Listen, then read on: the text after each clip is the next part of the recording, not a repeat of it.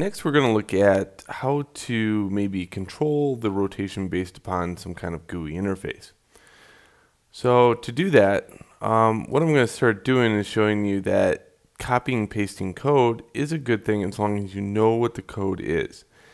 Let's take, for example, like transform, rotate, delta. Okay? If I was to duplicate this over and bring it down,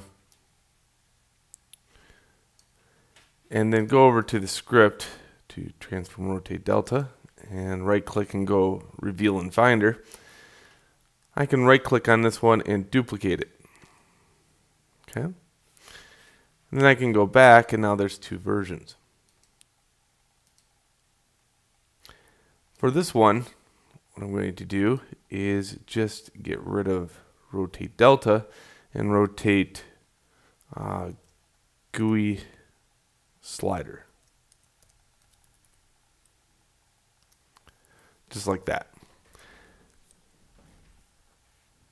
Alright, and also I'm going to rename this one.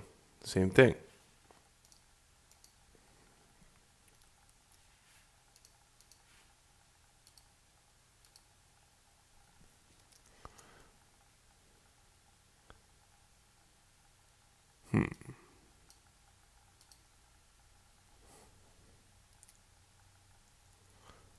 Transform, rotate, GUI Slider.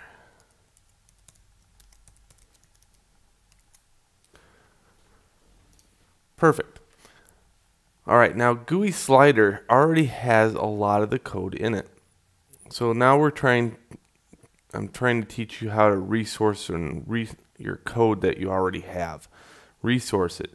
You don't have to keep typing it over and over. Make sure you kind of know what it is, and as you develop more and more code, you're going to understand it. But the reason for this whole application right here is to quickly go in, okay, that's how you transform, rotate. And you can go into the script and copy and paste that from this example into a new example and start building code based upon code. It's kind of like having a dictionary of code. In this case, we're going to have something a little bit different, and we're going to throw a new thing out here, a static variable.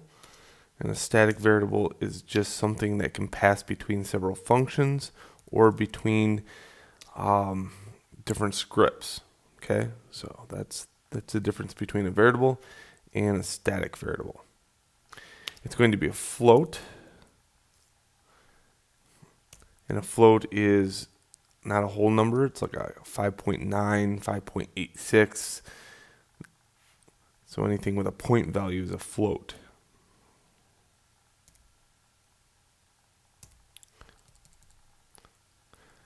Alright, and I have this. Now, this isn't going to be based upon speed. It's going to be based upon slide. So I copy this over, throw it over here as a variable. So I have to now make a new function that will control slide. And this is where you start and get into the GUI interface. Now you can put GUIs anywhere. If you make a static variable and I put a GUI interface on the camera, it'll work just fine. In this case, I'm going to actually just script the GUI right into the box. So the game object itself has a GUI interface.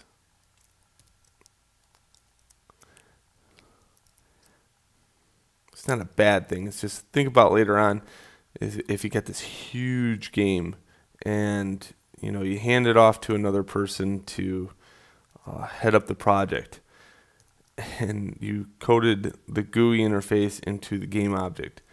Now that person has to sort through like hundreds of game objects trying to figure out where the GUI is for that object.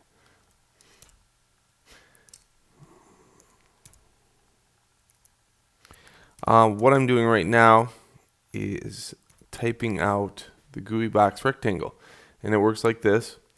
It is 5 units over, 80 units down, and these are pixels, and I got 90, 80. So This would represent the width and height. Oops. One too many commas. Alright, and now I can type anything I want in here as long as it's in quotation marks. So speed and this little thing right here,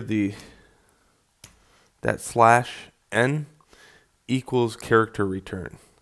So that starts a new line.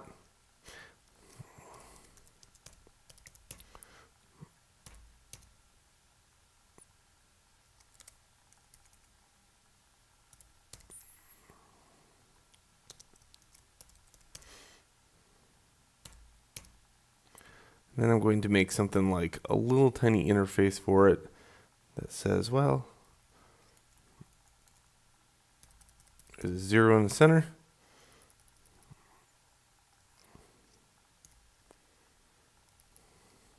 There we go.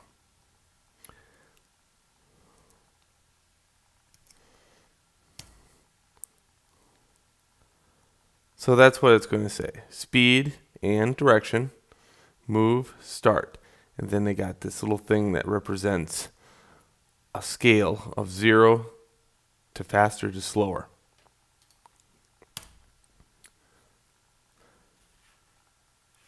Alright, so to code this in, all we have to do now is define what slide is. And slide is a new GUI interface, and I think I'm running out of time in this video, so I'm going to code that into the next video.